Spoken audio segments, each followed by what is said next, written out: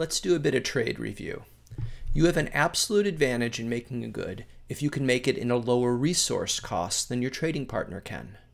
You have a comparative advantage in making a good if you can make it at a lower opportunity cost than your trading partner can. This video is going to have a bit of a science fiction theme.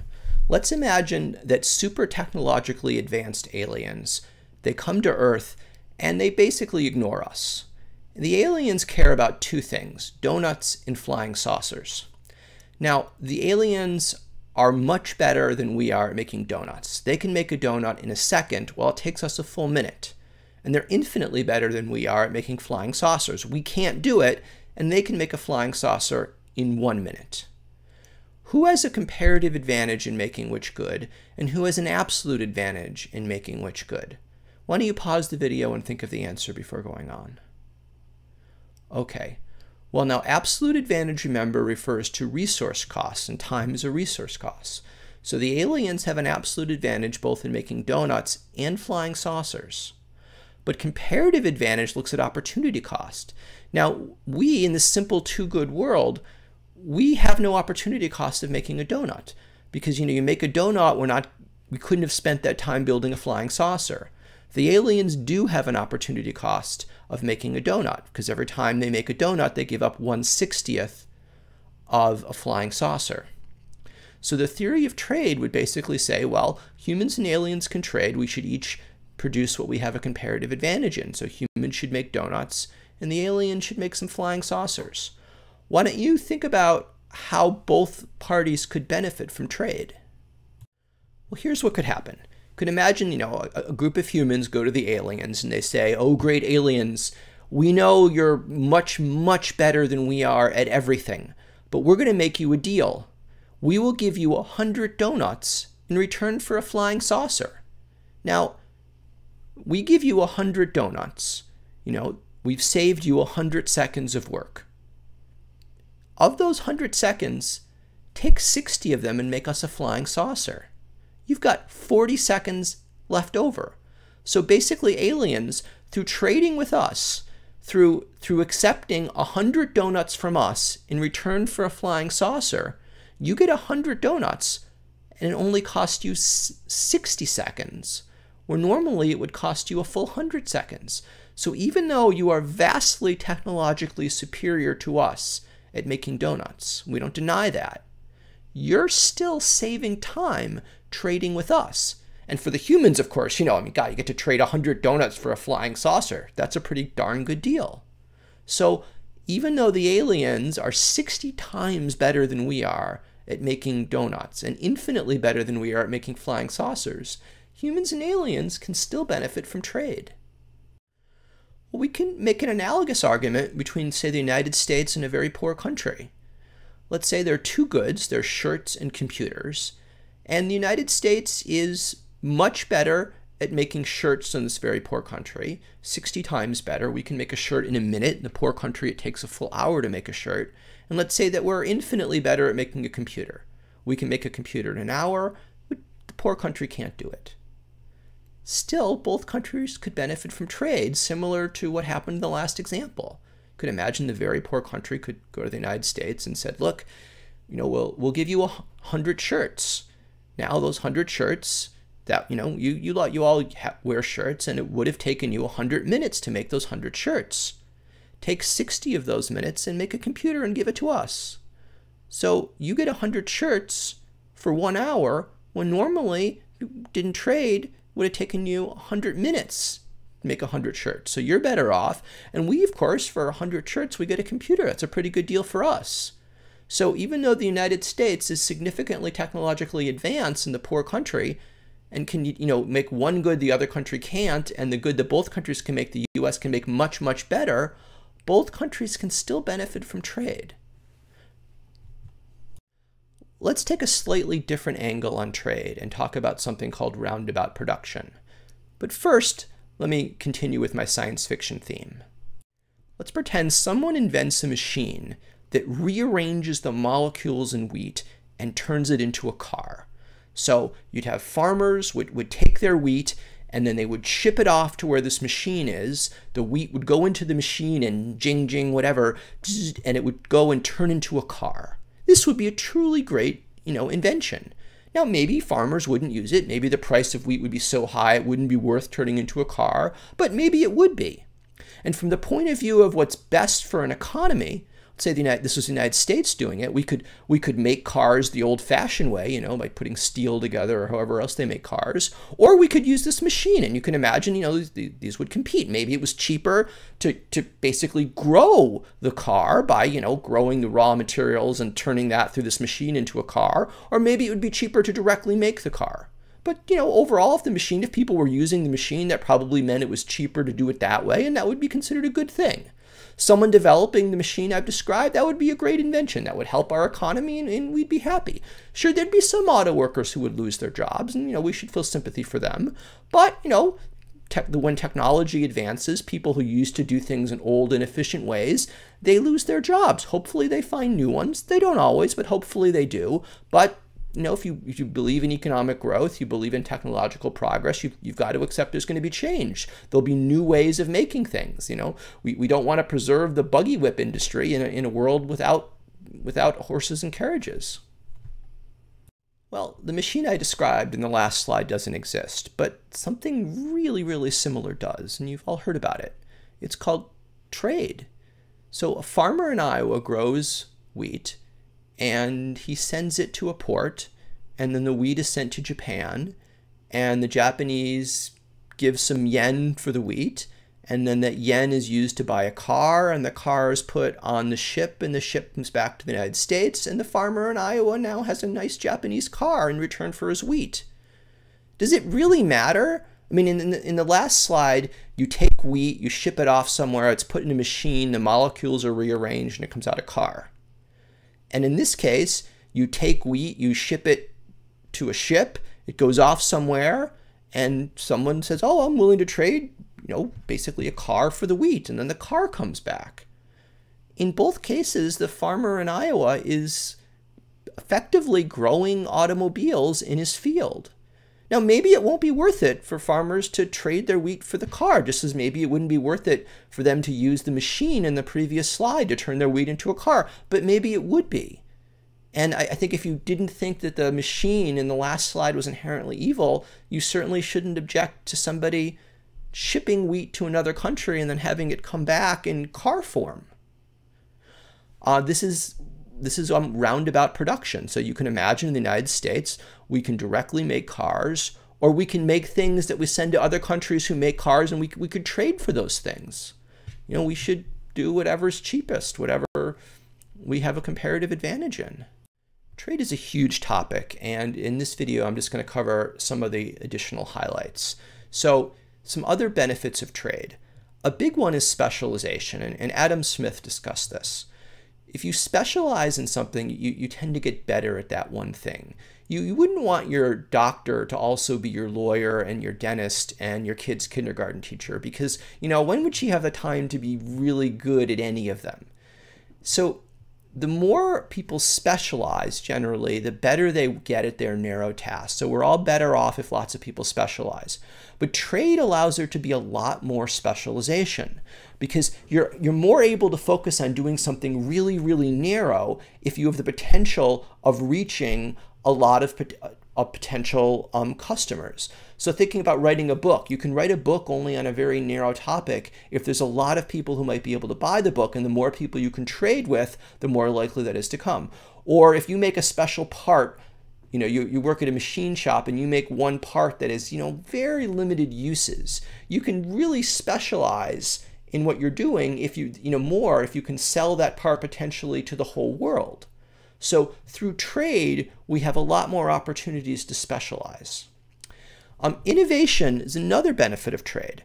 So imagine you're thinking of some new wonder drug, and you're deciding how much should we invest in trying to come up with a new cure for cancer. You're thinking, okay, it might not work, but if it does work, we can sell it to a lot of people to make profit. Well, the more people you can potentially sell a successful cancer treatment to, the more money you'll be willing to invest to develop the drug. Or it applies to any other innovation. You're thinking of, gee, we spend $1 billion, we might come up with a more fuel-efficient air conditioner. Is it worth it? Well, it will depend on, if we do develop a more energy-efficient air conditioner, how many people can we sell that to? The more potential people you could sell that to, the more likely you are to put the effort into innovating, to put money into innovation. Another benefit of innovation is that when you trade, you get the benefit of other people's innovation. So if the US trades with Japan and the Japanese come up with some better way of making a refrigerator, well, that we can incorporate that in our refrigerators, or we can directly buy their innovation.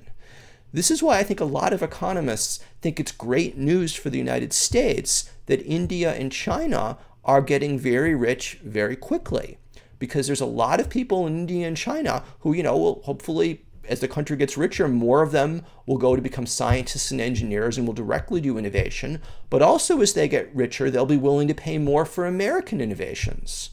So we'll have greater, the more rich people there are in the world, the more technological innovations there'll be, and the more economic growth there'll be, the richer we'll be, the more likely we'll come up with a cure for cancer and a cure for other bad things and get more good things.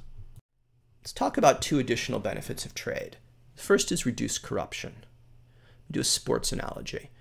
Say, you're in a basketball league and, you play the games all in the same place with the same refs.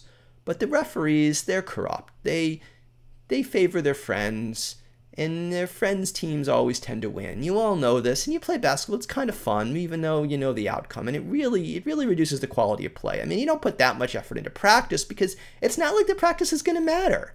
It's the people the refs like who are going to win. Now, you want to play an away game in a place where the refs aren't corrupt, or at least not as corrupt. In order to play that away game, you've got to get better. You've got to improve your basketball skills. Similar stuff can happen with trade. Now, there's certainly corruption in the United States where I live, but the economic environment of the United States is actually a lot less corrupt than most poor countries. Probably not all, but we are in the United States. Again, we have less economic corruption than exists in most poor countries.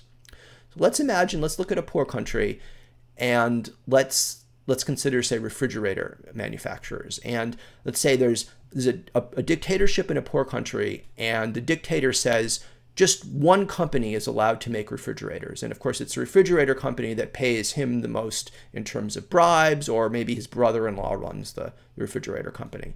Now, that refrigerator companies are like, well, we're selling refrigerators in this country. We don't have to worry about any competition because the dictator won't let that happen. So our job is really just to please the dictator. We don't really have to worry that much about quality or price because we're playing in a corrupt field where the ref is just letting us win all the time. But now suddenly there's trade.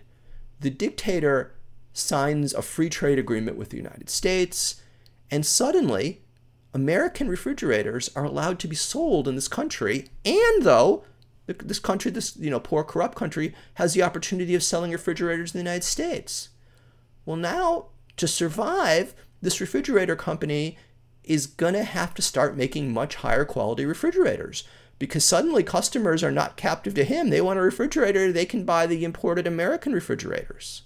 So that's sort of the stick to get them to do a better job. But the carrot is they could say, oh, wait a minute.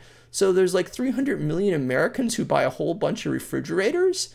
If we started making some high quality refrigerators that could compete with the American models, well, we could sell to America and do really, really well. So, that gives them an incentive to suddenly improve quality. And now, not to win the refrigerator contest by being nice to the government or the dictator, but to win by pleasing customers. So that's a very good thing. That's a huge benefit of trade to corrupt countries. Another benefit to trade, I think, is brain gains, and this refers to more trade of people. So let's take someone born in a poor country, born with very strong math abilities, but unfortunately they're in a country where they can't do much with those abilities. They're going to be an agricultural laborer without just using very simple farm implements. Well, that's the math talents of this person are mostly lost to mankind. We don't, that's not going to improve this person's talents won't be really added to mankind's. But now there's trade in people, and maybe this person gets a job in the United States and starts working for a computer programming company. Well, the world has gained full access to this brain. Or maybe Microsoft finds out, oh, there's some really smart poor people in this country. Let's open up a branch there and we'll pay 5 times the salary that these poor people make, or maybe even 100 times. They're getting so little. We'll take on these great brains that would have been wasted doing simple agricultural labor and now can do programming, or maybe other companies can do the same. So from the point of view of making sure that our species best utilizes really bright brains, we want trade in people. We want people either to be able to move where their brains can be fully utilized, or if not that, have companies come in that can make better use of their brains. This is very, very important, again, for smart people who are born in poor countries, for their brains not to go to waste. We need trade. All right, let's talk about a bunch of commonly made objections to trade, some of them which are legitimate and some of which are silly. So the first, trade harms workers in rich countries. So here's how the argument might go. An American worker might say, people in China are mostly pretty poor, and the Chinese factory workers, they make like 1/10 of what I do. Well, God, I don't want us to trade with China, because who's ever going to hire me? I mean, if you can get this good made in China by someone working at 1/20th of the price, well, doesn't that mean I either lose my job or I have my wages cut a massive amount? Well, all right, let me give reasons why that shouldn't be a persuasive argument. First, the reason that American workers are paid so much more than workers in poorer countries is because American workers are on average much more productive. Part of it's the skill level of American workers, but it's also the infrastructure. It's the road system. It's having not as corrupt police. It's having electrical grid systems. It's everything else. So maybe American workers are paid 20 times as much as a counterpart in a poor country, but they might be more than 20 times as productive. Another argument, though, is to say, well, maybe you're right. Maybe trade with China would cause an American factory worker or some American factory workers to lose their jobs. But why is that happening? That's because American consumers are finding it more in their self-interest to buy the good from China or the other poor country than it is to buy the good made in the United States. So even though this one worker loses his job, a lot of consumers are better off, and we shouldn't discount the fact that the consumers are hurt. I mean, the point of making stuff is that so we can enjoy it. So if you can get stuff made cheaper in other countries, that's great. Also, think what happens to the saved money. So imagine that Americans, because of trade with China, were buying goods more cheaply from China. Well, that means we've got extra money. And what are we doing with that extra money? Maybe we're saving it. Well, good, we're saving it, and then it goes to the stock market and goes to build new factories. Or maybe we're spending it in restaurants, or we're spending it in other places. So the money will get recirculated and more Americans will get benefit of that money. All right, let's go to the next objection. Trade harms workers in poor countries. So this argument is you could say, well, oh my gosh, you got a poor peasant farmer in Bangladesh. You've trade. How is that farmer possibly going to compete with that rich American farmer? I mean, the American farmer has this really expensive fertilizer and tractor and satellite navigation of the tractor and all these things. I mean, it's just the farmer in Bangladesh is going to be devastated. Don't we need to protect the farmer? Well, I would say no. I would say that trade is really what is in the long run going to allow poor people in poor countries to get richer. Think of American companies, having these formulas for wealth. We have all this knowledge that poor countries lack for how to turn people and raw materials into wealth. And in some ways, we're sharing that with poor countries when we trade with them. And ideally, they would actually learn from that. Also, of course, the worker in the poor country can compete with the worker in the richer country by accepting a lower wage. And that might seem heartless. Oh, but you're having this poor worker in a poor country accept a lower wage to sell stuff to America. Well, yeah, but that might be better than not trading with America, where they'd get an even lower wage selling stuff in their domestic market. So the next two objections to trade, they can be misused, but they are kind of reasonable. When you trade with someone, you become richer and the other side becomes richer. But what if you want the other country to be poorer? So let's say the United States is thinking about ending its trading relationships with, I'll call it Evil Nation. And, Evil Nation uses, half of their wealth to torture people and to bomb random cities and to build a military that they're hoping one day to use to destroy the United States. Well, you can imagine it'd be very rational for the United States to say, if we don't trade with Evil Nation, we'll be poorer, but so will they. Yeah, that's worth it to us. Because maybe we're overall so much richer. If we each lose $5 billion, we're willing to do that. We're willing to be $5 billion poorer if we can make Evil Nation poorer. So that can be a valid objection to trade. Because, if you don't want the other side, if you want the other side to get poorer, then you shouldn't want to trade with them. Now, the danger here is, let's say I make refrigerators. I'm an American refrigerator manufacturer, and I'm losing business because people from this other country are selling refrigerators to America, and they're making better refrigerators than I can. I'm going to go to my politician. Oh, we shouldn't let this other country sell refrigerators in America because, oh yeah, they're evil. Look what they've done to the monarch butterfly, or they mistreat their deer, or they've done this bad. Every country does something bad. So I figure out what bad things they've done, and I say, oh, we can't trade with them. They are the evil nation. We must make them poor. So, American companies who are in competition with companies in other countries have an incentive to label what the other countries are as evil when they're really not. Now, and here's another objection to trade, in that it's good to retaliate against countries that won't let you trade with them in certain goods.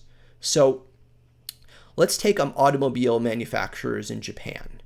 Let's imagine that the Japanese auto manufacturers are politically very powerful, and they do not allow American cars to be sold in Japan. I actually don't know if this is true or not, but it's not relevant. Let's just pretend it's true. So the Japanese auto manufacturers do not allow American cars to be sold in their country. This is clearly bad for Japan, but it's good for the Japanese auto manufacturers, bad for Japanese consumers, but it's good for the auto manufacturers, and let's say the auto manufacturers are bribing the Japanese government. So United States car companies don't like this. Like, wait a minute, the Japanese can sell their cars in our country, but we can't sell our cars in their country? That's not right. So you can imagine what the United States could do is say to Japan, say to the Japanese auto industry, okay, well, here's the deal. We're not going to let you sell cars in our country unless you let us sell cars in your country. So that that's a way of the Japanese auto manufacturers now might be better off accepting the deal. So you can basically threaten to limit trade in order to overall expand trade. But again, the problem with this is that people will say we need to retaliate when there really isn't anything to retaliate for. So if I'll go back to my refrigerator making thing, let's say, I've been selling refrigerators in Brazil, but I haven't done very well. And maybe it's that my product quality is going down. I used to sell a lot of refrigerators in Brazil, but now I'm not. So I go to my congressman and I say, Brazil, oh yeah, I'm not selling refrigerators in Brazil anymore. Oh yeah, it's not because my refrigerators are become crappy, but because they're not letting me. They're cheating. They're not letting me sell refrigerators there. So I think you should ban the sale of their refrigerators in our country. And of course, I'd like this because then I don't have to compete with their refrigerators. So, companies will have an incentive to lie about when retaliation is necessary. The final objection to trade is what's called the Santa Claus problem. Now, what I'm going to tell you today about Santa Claus, it's the truth, and it's shocking. Santa Claus has this fantastic propaganda going for him. Everyone thinks he's this nice, jolly man. Don't believe it. Santa Claus is pure evil. Santa Claus is a slave master, right? He's got elves making toys for him. He doesn't pay the elves. They're brainwashed. They have to work for him. Then Santa Claus has enslaved reindeers that totally bypass shipping companies and drop presents that the elves were forced to make on a large part of the world. Think about what Santa Claus is doing to poor toy manufacturers. You've got a toy company, it has to pay its workers who have families who depend on their wages. How are they supposed to compete with Santa Claus and his slave, elf, and reindeer army? They can't. The only thing worse than Santa Claus is the sun. Half of the time, the sun showers the earth with free light. What are candle manufacturers and light bulb manufacturers supposed to do? I mean, how are they, there's this giant ball throwing out free product? The profits of light bulb and candle manufacturers are vastly lower because of the sun. And this gets at the problem of dumping. When another country can produce something really cheaply and they sell it to us and they drive out domestic manufacturers, that's every bit as evil and every bit as bad for our economy as what Santa Claus and the sun do to us. Thanks for listening.